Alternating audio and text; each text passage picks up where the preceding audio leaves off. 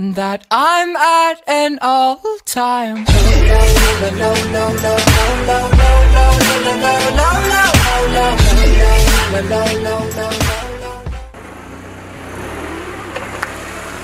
Oh, hi guys. I was just getting ready to film my review of this car. So great timing. Thanks for coming. Stick around.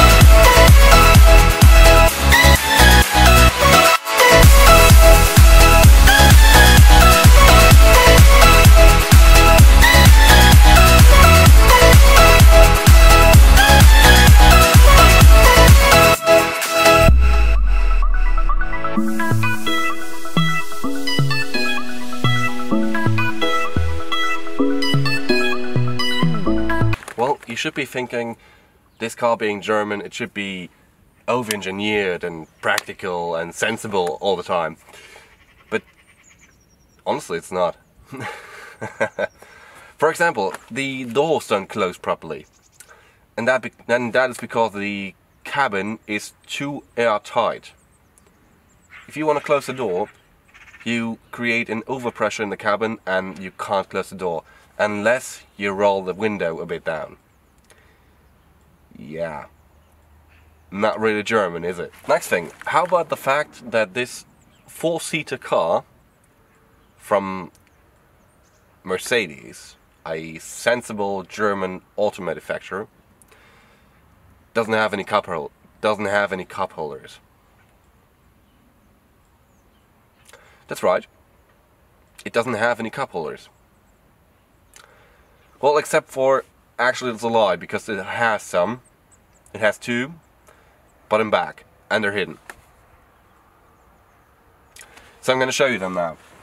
Okay, so we are now in the back seat of the car, and you could be thinking that the cup holders should be somewhere around here. But honestly, they're not. It's an ashtray. Yeah. The car has two ashtrays for four people, but only one cup holder. No, the cup holder is actually inside of this armrest, hidden. You see, you put the armrest down, click this thing, pull on this thing, and you have two cup holders in a four-seater car. Well done, Germany. Another interesting thing about this car is the first aid kit. In most cars, first aid kits are in the trunk, which doesn't really make sense, because if you look at the statistics of accidents, usually cars get rear-ended, and chances are after that you can't open your trunk because it's going to be deformed. And also here in Germany, if you had an accident, you are not allowed to move your car. So if you have another car stuck in your rear end, you are not allowed to move them apart so you can get to your first aid kit. Because of that, Mercedes put it somewhere else. They actually put it right here, which makes sense, and I'm going to show it to you now. So you open this flap right here, which is a bit hidden, but it has that green cross on it, so you know it's a first aid kit. you open it and your first aid kit is beneath it. You pull it out. And once again, nothing special, just a first aid kit, right? Well, you would be wrong, because first of all, it has the Mercedes-Benz logo on it, which obviously makes it more expensive. Second of all, it's well thought out, actually. You flap it open, and the first thing you are presented with are 2 pairs of gloves.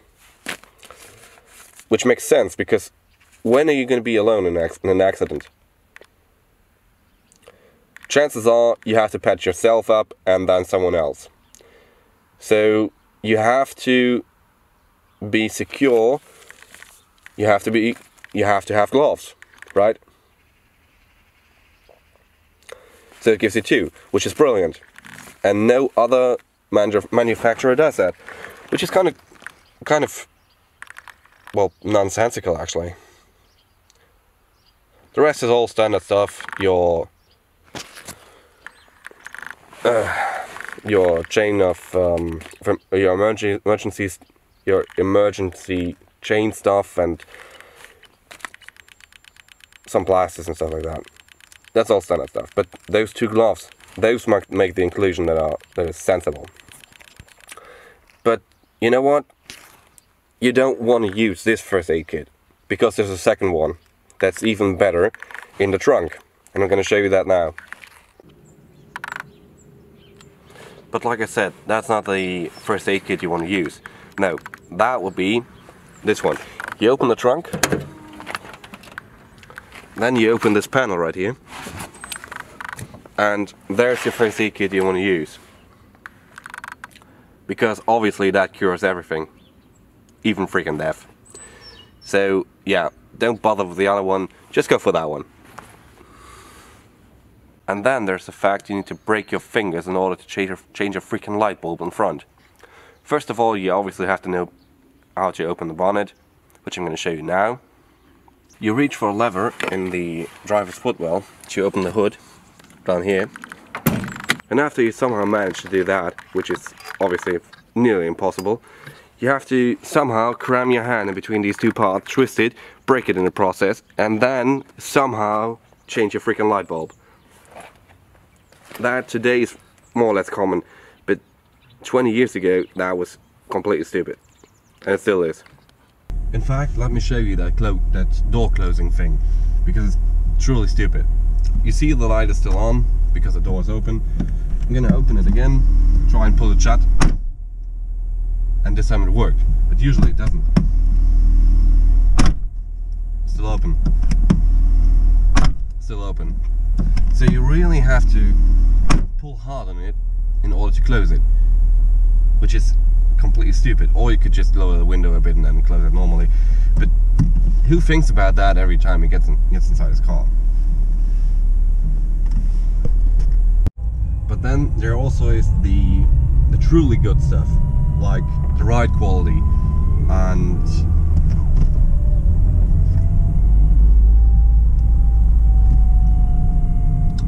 then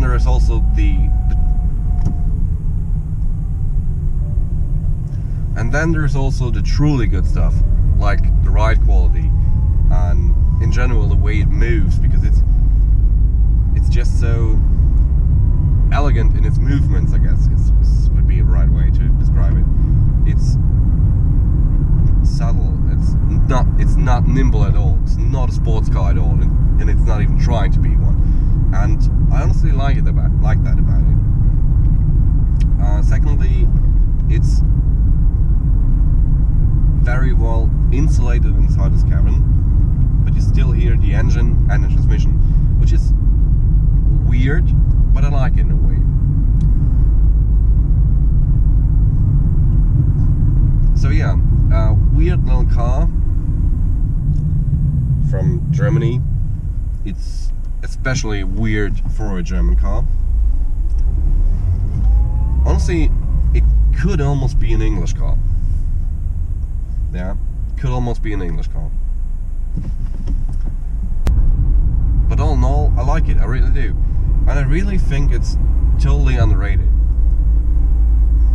And on a side note, in the case of this one being made in 1998, it's gonna become a classic car here in Germany in 5 years, and then it's gonna cost you like nothing. It's gonna be like $40 a year to run it.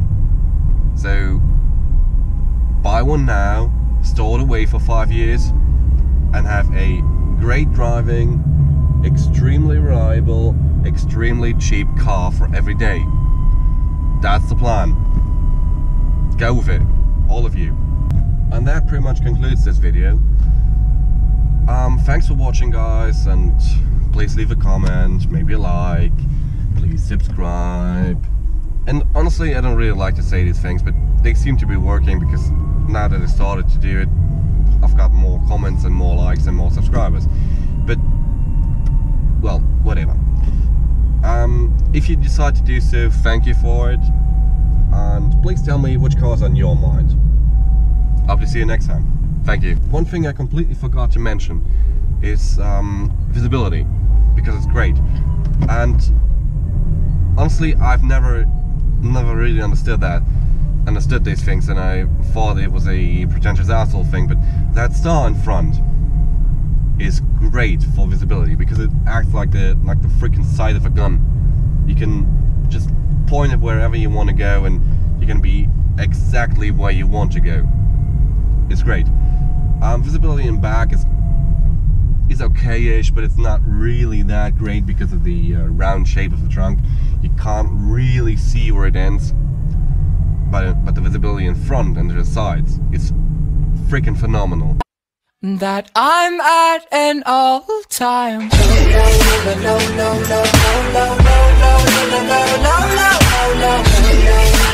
No.